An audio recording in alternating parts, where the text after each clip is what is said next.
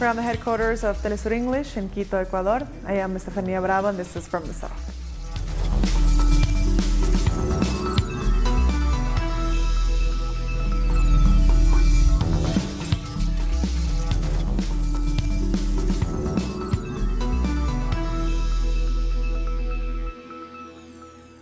Nearly 2,000 members of the Central American migrant caravan arrived to Tijuana, Mexico on Friday.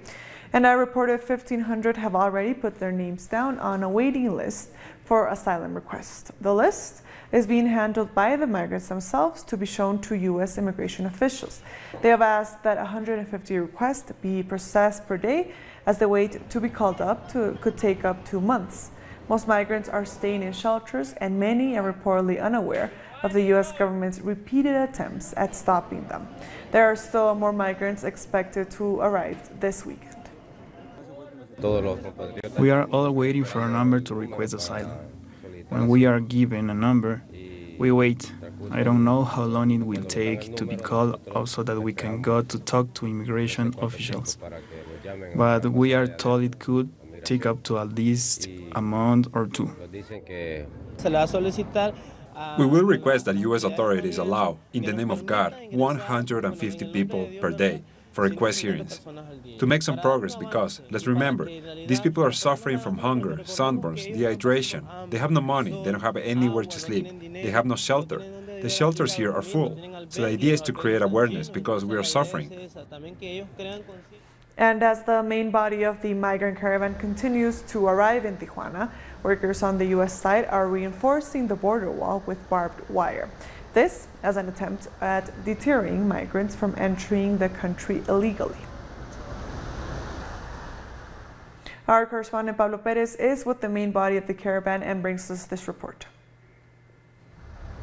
We're right here in Mexicali, Baja California. It's part of one of the most important border crossing points in between Mexico and the United States. Those that start with Tijuana, Otay, San Isidro, Tecate, and finally Mexicali, a border crown across Calexico, California. Those are the places where most of the migrants arrived yesterday, and there are still some buses loaded with migrants coming from Navojoa, Sonora, that's over 100 kilometers away from here, and they are en route to this place, Mexicali, but they are not sure yet where they're gonna end their journey, either here or the next city, Tijuana.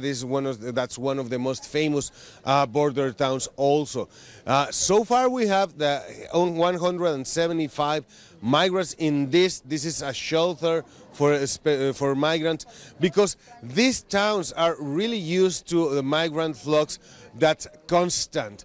All year long we have migrants coming from the southern part of Mexico and also Central and South America, that they take a rest here before attempting to cross to the United States. And these shelters that are scattered all along the border on the Mexican side are useful for them to take a rest, to get some food, clean clothes, and then go on their journey. So this is the place where most of the migrants of the migrant caravan are staying to get some food, clean clothes, and then go on their journey. So this is the place where most of the migrants of the migrant caravan are staying, but they don't have these shelters don't have enough capacity to hold them, all of them, so they are distributed all over the border shelters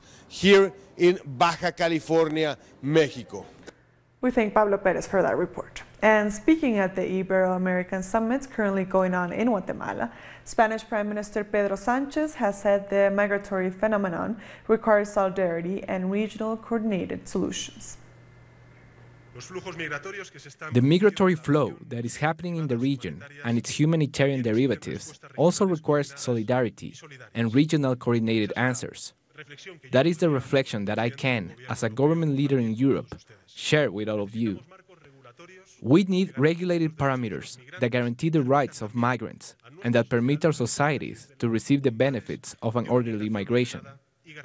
Believe me, I say this to you because I am well aware of the magnitude of this challenge.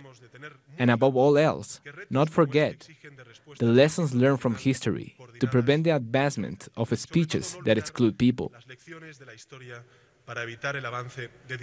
Our correspondent in Guatemala, Mario Rosales, is at the summit and brings us more details about today's events.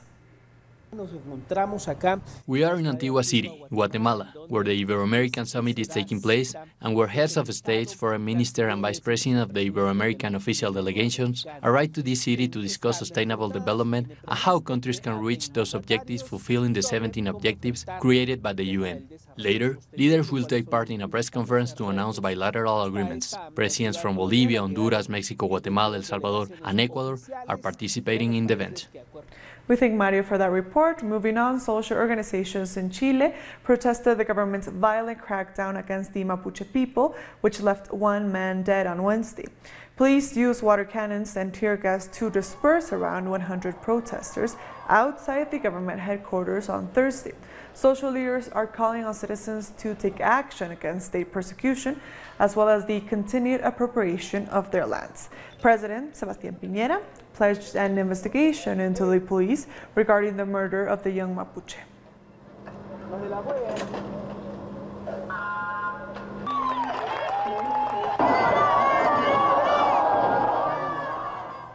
And to discuss more about the persecution of the Mapuche people, we are being joined live by Natalia Arejula, an observer for Chile's Police Monitoring Group.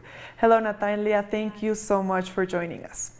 We know that President Sebastián Piñera recently promised to investigate the shooting of Camilo Catrillanca. What are your thoughts about this? Do you believe justice will be served?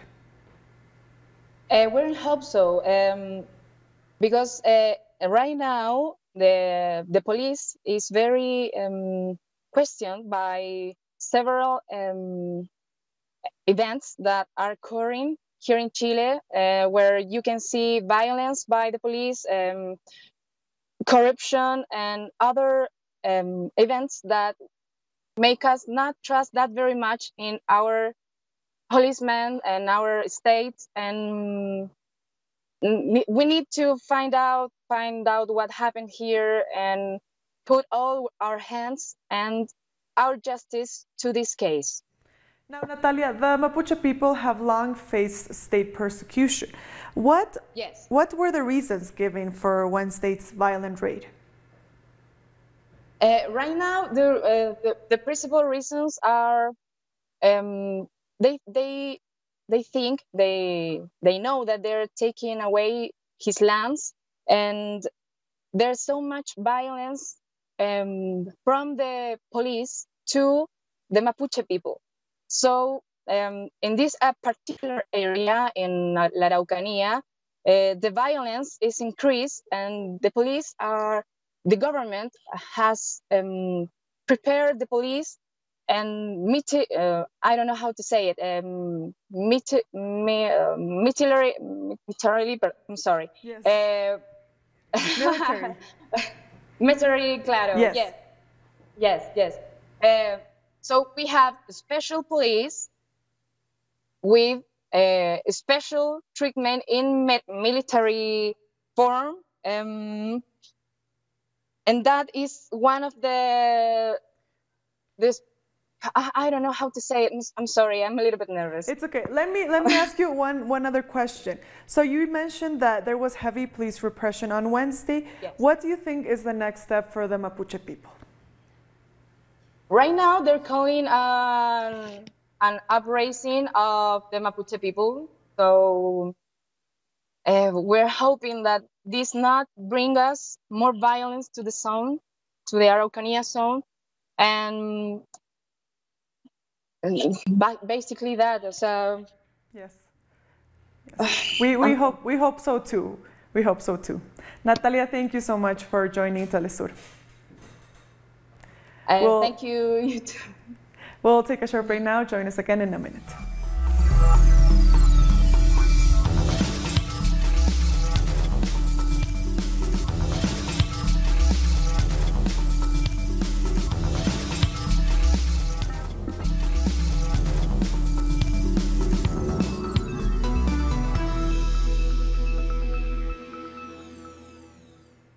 Welcome back. Teachers in Brazil are giving the proposed school without party law a failing grade.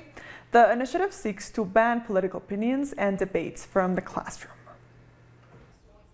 Educators are resisting attacks on their freedom in the classroom, calling the move censorship. The so-called gag rule not only prevents the expression of partisan ideologies at school, but it advocates dropping subjects linked to gender or sexual orientation. It also includes strict supervision of teaching practice. The proposed law is based on the premise that family values take precedence over school education in relation to moral, sexual, and religious education. He knows that teachers, public schools, and university students were the ones that stood up in defense of public services, of the rights of the population and the poor. This war on education goes hand in hand with their assault on the poor. Outside the Congress, where a special commission debates the proposal, conservative pressure is mounting against the nation's educators. Teachers like Luciana Pereira are opposed to what they believe is the criminalization of students who protested against the neoliberal government in Sao Paulo. Then, police came into her classroom and she was subsequently fired on her last week of work.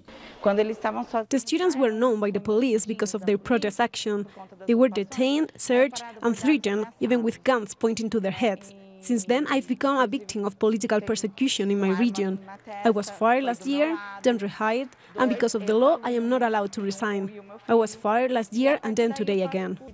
Deputy Ana Carolina Campagnolo, while having expressed support for Bolsonaro, is now calling on students to film the indoctrination of their teachers. Students are also standing in support of their teachers. I am making a counter-proposal, which is to film these incidents unfolding at public schools in Sao Paulo. Under 20 years of the PSDV's rule, we have faced humiliation in the public education sector. There is poor structure in classrooms, and to add insult to injury, teachers are not well paid. After 6 failed attempts, conservative parliamentarians are finally broaching the issue at Congress. If the proposed initiative is concretized, its constitutionality could be legally contested at the level of Supreme Court. On Thursday, Venezuelan President Nicolás Maduro delivered the 2,300,000 home as part of the government's public housing program, the Gran Misión Vivienda Venezuela. Speaking at a special event at the Cuartel de la Montaña, President Maduro asked members of the country's communes to continue supporting what he called an architectural revolution. He highlighted that within the next year, the government hopes to deliver 700,000 more homes in order to reach their 3 million goal. From this day until December 2019, we will deliver 700,000 more homes. We will reach our 3 million houses goal. And all of these homes are being provided through the Homeland ID card for those who are in the most need. These homes are going to single mothers, to young families, to workers, to entrepreneurs. As part of our 2025 Homeland Plan, we will deliver at least 5 million new homes, if not more. And social communes in Venezuela are helping citizens learn farming skills and at the same time are supporting the nation's food sovereignty. Backyards in various neighborhoods in Caracas are being used to grow fruits, vegetables, and even raise cattle. The project is part of an initiative called the Great Agro-Venezuelan Mission, launched 2 years ago by President Nicolás Maduro. It encourages city dwellers to use their backyards for productive purposes and to be self-reliant in the face of ongoing economic attacks from abroad. Peru's public prosecutor has opened an investigation on former President Alan Garcia for alleged money laundering linked to the Odebrecht scandal. Garcia has been questioned at the public prosecutor office for the Lima Metro case, in which Odebrecht delivered around $24 million in bribes. The former president has been banned from leaving the country. Once again, former President Alan Garcia went to the prosecutor's office to be questioned. But this time it wasn't as a witness, it was as a suspect. There has been no questioning, because once again it was suspended. Nothing else. Thank you. Garcia is being investigated over government concessions to Odebrecht for the metro construction project, in which he allegedly took bribes from the company. Odebrecht's executives even admitted to paying $24 million in bribes. Garcia not only showed interest in selecting trusted officials to work in the ministry so they could facilitate the project, but he was also directing things behind the scenes to favor Odebrecht with Lima's metro. The former anti-corruption ombudsman investigated the case and alleged that Odebrecht paid off Garcia. One of the ways they received bribes was by making them look legitimate, by taking up percentages of real payments and then fabricating receipts, making it all look legal. Although Garcia denies any knowledge of bribes at his level, which 85% of Peruvians don't believe according to polls, he admits mid-level staff may have been imprisoned for bribery. They have all been linked to corruption. There is clear evidence he's dirty. Throw him in jail. It's as simple as that. That's what he deserves for how much he hurt our country. The prosecutor's office has asked the judiciary to ban him from leaving the country so he doesn't escape justice. The Cave Hill campus of the University of the West Indies is providing assistance to retrenched public sector workers in Barbados. On Saturday, the university will provide a clinic offering free professional advice to budding entrepreneurs as to how they can implement their business concepts. The session is open to all persons. Over the next few weeks, the university would roll out a suite of other initiatives geared towards helping persons on the breadline. And less than 1 month after Trinidad and Tobago experienced widespread flooding, rain devastated several communities in the north, central, and south of Trinidad. The Met Office has issued an orange alert for riverine flooding, and citizens have been advised to stay away from flood-prone areas and roadways. The South Mapuche River was among several water channels that burst their banks. And the Communications Minister has provided a flooding update. There were a number of isolated incidents during the course of the last 24 hours due to some landslips. We've had some roads give way. There was some loss of a couple houses. I saw reports of loss of potential loss of houses in Cedrus, but in Sandy Grande and some other areas. There have been a couple of isolated incidents that may not be attributable to the floodwaters, but we've had to send in rescue crews where there's been a person who had a stroke, another one who had a heart attack, etc. And because of the floodwaters surrounding their homes, we had to use rescue crews to get to them. We'll take a short break now. Join us again after this.